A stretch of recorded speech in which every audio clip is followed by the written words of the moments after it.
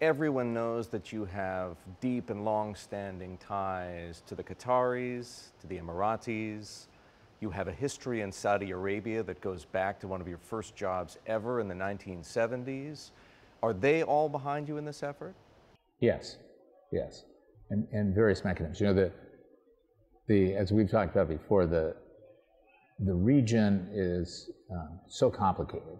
I heard that the Ambani family is also backing you. Is that true? Yeah, they are.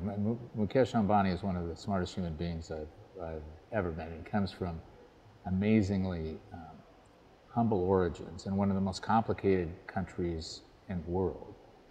And he's a tremendous role model. When we talk about long line relationships, he's thinking a decade ahead. I have a hard time thinking 10 minutes ahead.